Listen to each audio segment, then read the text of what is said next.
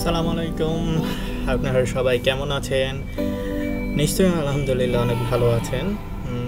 আমিও আলহামদুলিল্লাহ আপনাদের দোয়ায় অনেক ভালো আছি। আপনারা কেমন কাজ শিখছেন? আমার টিউটোরিয়ালগুলো আপনাদের ভালো লাগছে কি না? আপনারা সবাই লাইক কমেন্ট করছেন, এর জন্য আপনাদের সবাইকে ধন্যবাদ। তো আমি আপনাদের সাথে আবারও নতুন একটা টিউটোরিয়াল নিয়ে হাজির হচ্ছি। আবারও ফটোশপের আমাদের যে কোর্স, সেই কোর্সটা রানিং চলছে, গ্রাফিক্স ডিজাইনের কোর্স। আপনারা সবাই নিয়মিত চর্চা করবেন, আমার সাথে থাকবেন, ইনশাল্লাহ আপনারা অনেক ভালো কিছু করবেন। আর যে কোনো ধরনের সমস্যা হলে আমাকে কমেন্টে জানাবেন, লাইক কমেন্ট এন্ড শেয়ার করবেন, আমার চ্যানেলটা সাবস্ক্রাইব করবেন এবং আমার টিউটোরিয়ালগুলো মনোযোগ সহকারে দেখার চেষ্টা করবেন। তো চলুন বন্ধুরা, আমরা আমাদের কাজে ফিরে যাই। এজন্য আমি আমার ফটোশপটা ওপেন করে নিচ্ছি। ফটোশপ ওপেন করে আমার একটা কাজ করা ছিল, সেই জিনিসটা আমি ক্লোজ করে দিলাম। আচ্ছা, কাজটা ক্লোজ করে দিলাম। আমি আমার ফটোশপটাকে এখান থেকে ওপেন করে নিচ্ছি। এরপরে আপনাদেরকে আজকে যে জিনিসটা দেখাবো, এই জন্য আমাকে প্রথমে একটা নতুন ডকুমেন্ট নিতে হবে। তো নতুন ডকুমেন্ট নেওয়ার যে সিস্টেম, সেটা আপনাদেরকে আমি দেখিয়েছিলাম। সেটা হচ্ছে কিবোর্ড থেকে Ctrl+N যদি আমরা প্রেস করি তাহলে নতুন ডকুমেন্টের অপশন আসবে, অথবা যদি আমরা ফাইল থেকে নিউ চাপ দিই তাহলেও নতুন ডকুমেন্ট আমরা নিতে পারবো। তো এই জায়গায় আমরা নাম দিব। নাম দেওয়ার পরে এখানে আমি যেটা দিচ্ছি, আমি দিব হচ্ছে ডিফল্ট ফটোশপ যে সাইজ, সেটাই নেব। এটা হচ্ছে আমি ইঞ্চিতে নেব, তাহলে আমার হচ্ছে এইটা তাহলে এখানে আমি ইঞ্চি করে নেব, আর এখান থেকে ডিফল্ট ফটোশপ সাইজ নেব, তাহলে হচ্ছে এই সাইজটা আমি নিতেছি। নেওয়ার পরে দেখছেন বন্ধুরা, আমার একটা আর্টবোর্ড চলে এসেছে। এখন আপনাদেরকে আমি যে জিনিসটা দেখাবো সেটা হচ্ছে এখানে ক্রপ টুল। এই ক্রপ টুলটা কি জিনিস, ক্রপ টুলের কাজ কি, সেই জিনিসটা আমি আজকে আপনাদেরকে দেখানোর চেষ্টা করব। তো এই জন্য আমাকে যে কোনো একটা ইমেজ নিতে হবে, অথবা একটা শেপ নিলেও হবে। তো আমি এখান থেকে একটা শেপ নিচ্ছি, চতুর্ভুজ একটা শেপ নিলাম। এখন আমি চাচ্ছি যে এই চতুর্ভুজের সমান করে আমি শুধু চতুর্ভুজটুকুকে রাখবো এবং বাদবাকি যে পেজটা আছে সেটা আমি রাখবো না। তাহলে কী করতে হবে? অবশ্যই আমাদেরকে ক্রপ করতে হবে। আর এই ক্রপ জিনিসটা আপনারা অনেকেই পরিচিত, কেননা আমাদের মোবাইলে অনেক সময় স্ক্রিনে ওয়ালপেপার সেট করতে হলে অথবা স্ক্রিন সেভার করতে হলে আমাদের এই ক্রপ জিনিসটা লাগে। তো এই ক্রপ টুল আমি সিলেক্ট করে ডান পাশ থেকে এইভাবে আমি ধরে আমার যতটুকু অংশ লাগবে আমি ততটুকু নিয়ে নিলাম, এবং বাম পাশ থেকেও ধরে আমার যতটুকু লাগবে আমি ততটুকু অংশ সিলেক্ট করে নিলাম। আবার সেম ওপর থেকেও আমি যতটুকু লাগবে নিয়ে নিলাম, এবং নিচ থেকেও যতটুকু লাগবে নিয়ে নিলাম। এই যে আমার ক্রপটা হয়ে গেল। এখন আমি যদি এই অংশটুকুকে এইভাবে নাড়াইয়া চাড়াইয়াও আমি এই অংশটুকুকে সিলেক্ট করতে পারি। আবার এইখানে উপরের দিকে একটা অপশন দেখুন আপনারা, এখানে লেখা আছে ডিলিট ক্রপ পিক্সেল। এখানে আমার টিক চিহ্ন দেওয়া আছে। এইটা মানে কি? তো আমি যদি এখানে টিক চিহ্ন দিয়ে রাখি তাহলে ওকে দেওয়ার সাথে সাথে আমার আশেপাশের যে পিক্সেলগুলো আছে ক্রপ এরিয়ার বাইরে, সেগুলো সবগুলো ডিলিট হয়ে যাবে। আর আমি যদি এটা টিক মার্ক উঠিয়ে রাখি তাহলে আশেপাশের অংশগুলো ডিলিট হবে না। যেমন আমি যদি এখন ওখানে ওকে প্রেস করি তাহলে দেখুন বাইরের অংশগুলো সব ডিলিট হয়ে গেছে এবং আমাকে শুধুমাত্র এই সাইজটা দেখাচ্ছে। এই হচ্ছে ক্রপ টুল। এখন যেই বিষয়টা সেটা হচ্ছে পার্সপেক্টিভ ক্রপ টুল। এই জিনিসটা কি, এই টুলটা কি? তো এই টুলটার কাজ যদি দেখাতে হয় তাহলে আমাকে আরেকটা নতুন ফাইল ওপেন করতে হবে। এর জন্য আমি কি করতেছি, ফাইল থেকে ওপেন, অথবা আমি কিবোর্ড শর্টকাট, আপনারা বন্ধুরা খুব ভালো করে মনে রাখবেন কিবোর্ড শর্টকাটগুলো আমি যেগুলো বলি তারপর হলো আপনারা নোট ডাউন করে নেবেন, কেননা এই শর্টকাটগুলো ইউজ করলে আপনারা খুব সহজেই খুব তাড়াতাড়ি কাজগুলো করতে পারবেন। তো আমি Ctrl+O প্রেস করছি, আমাকে দেখা দিচ্ছে আমি কোন ফাইলটা এখান থেকে নিতে চাই।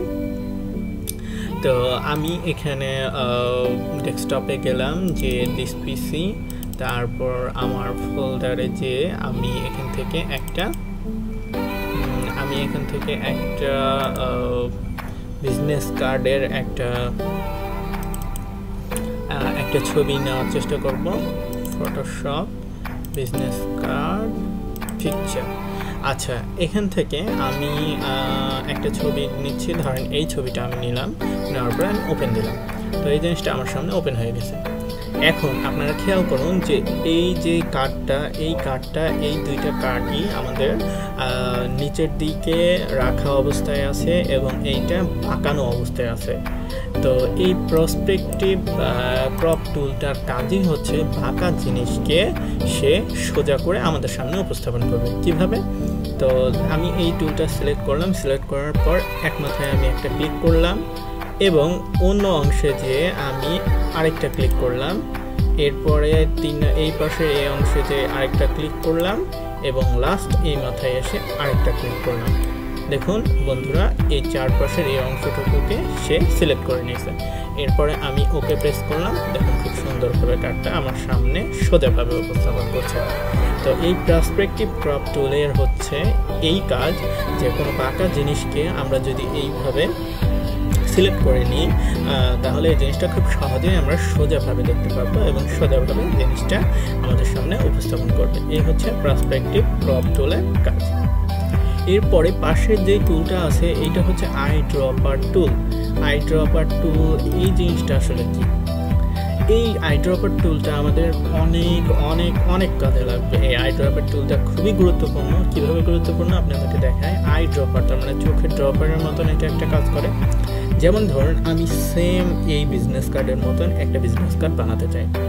তো এই মতন বিজনেস কার্ড যদি বানাতে চাই, এখানে ব্যবহার করা হয়েছে একটু সবুজ, এখানে একটু লাইট সবুজ, এখানে বিভিন্ন ধরনের কালার ব্যবহার হয়েছে। তো সেম আমি যখন ব্যবহার করতে চাইবো, আমি এই ধরনের একটা কালার নেব, কিন্তু এক্সাক্ট এই কালারটা কি আমি পাবো? না, এক্সাক্ট এই কালারটা আমার পাওয়া পসিবল না, কারণ চোখের আন্দাজে আমি নিতে গেলে বা এই টাইপের কালার নিতে গেলে অসংখ্য কালার চলে আসবে। যেরকম এখানে অসংখ্য কালার আছে, আবার এখানে ক্লিক করলে এই যে আপনারা দেখতে পাচ্ছেন সবুজের ভিতরে এই যে কত ধরনের কালার আছে। আমি যদি এখান থেকে একটু এখানে যাই তাহলে এই কালারটা চেঞ্জ হয়ে যাবে, আবার এখানে আসলে একটু কালারটা চেঞ্জ হয়ে যাবে। তো আমি সেম এক্সাক্ট এই কালারটা পাবো না। সেম এক্সাক্ট এই কালারটা পেতে হলে আমাদেরকে কি করতে হবে? এক্সাক্ট এই কালারটা পেতে হলে এই আই ড্রপার টুলটা সিলেক্ট করে আমি যদি এই অংশে ক্লিক করি, দেখেন খুব সুন্দরভাবে সে স্ক্যান করে এই কালারটাই আমার প্লেটে উপস্থাপন করে দিয়েছে। আবার যদি আমি এই অংশটা নিতে চাই, দেখুন খুব সুন্দরভাবে এই কালারটাই সে স্ক্যান করে এখানে তুলে দিয়েছে। তাহলে বুঝতেই পারছেন এই আই ড্রপার টুলটা কত সুন্দর এবং কত ভালো কাজ করছে, যে আমরা যে কোনো ধরনের কালার, যে কোনো ইমেজ বা যে কোনো জায়গায় যদি আমরা দেখে থাকি, সেটা আমাদের প্রয়োজন হলে আমরা যে কোনো জায়গা থেকে কালারটা এভাবে জাস্ট সিলেক্ট করে নিয়ে আমরা আমাদের প্রয়োজনীয় কাজে ব্যবহার করি। সেম জিনিস আমরা সেম কালার পেতে পারি এবং সেম ডকুমেন্ট তৈরি করতে পারি। এই হচ্ছে আই ড্রপার টুলের আমাদের কাজ। তো বন্ধুরা, আজকে আমরা দুইটা টুল শিখলাম। এরপরে আই ড্রপারের নিচে যেটা আছে এই 3D আই ড্রপার টুল, এটা তেমন কাজে লাগে না, আমার কোনো কাজে লাগেনি, আপনাদেরও নিশ্চয়ই লাগবে না। রুলার, এই রুলার জিনিসটা কি? এই রুলার জিনিসটা হচ্ছে মাপকাঠি, যেটা আমরা স্মার্ট গাইড হিসেবে ব্যবহার করছি। এই যে রুলার, এখান থেকে এই অংশটুকু টেনে নিয়ে আমরা এই রুলারের মাধ্যমে কতটুকু হাইট, ওয়েট, এইগুলো আমরা খুব সুন্দরভাবে দেখতে পারি। এই হচ্ছে রুলার। এরপরে নিচে যেটা আছে নোট টুল, এই নোট টুলটা হচ্ছে কিছুই না, জাস্ট একটা নোটের মতন, যেরকমভাবে আমরা নোট উপস্থাপন করি। যেমন এইখানে আপনি কি কালার ব্যবহার করেছেন, এই কালারটা যদি আপনি খুব সুন্দর করে এইখানে যদি চাপ দেন, নোট টুলটা সিলেক্ট করে আপনি এখানে একটা ক্লিক করলেই দেখুন এই অপশনটা চলে আসছে নোট। এখন এখানে কি কালার ব্যবহার করছেন, আমি যদি এখানে গ্রিন লিখে রাখি, তাহলে এই অংশতে আমার এই গ্রিন লেখাটা নোট হয়ে গেল। এখন পরবর্তীতে আরেকজন আপনার এই ডকুমেন্টটা দেখলে খুব সহজেই এখানে চাপ দিলে এই অংশটা দেখতে পাবে এবং খুব সহজেই সে বুঝতে পারবে। এই হচ্ছে আপনার নোট টুলের কাজ। আচ্ছা, এখানে আর এর ভিতরে আর কোনো তেমন প্রয়োজনীয় টুল নেই। যেটুকু লাগে প্রয়োজনীয় কাজে সেগুলো আমি আপনাদেরকে দেখালাম। তো আপনারা এইভাবে চর্চা করতে থাকেন।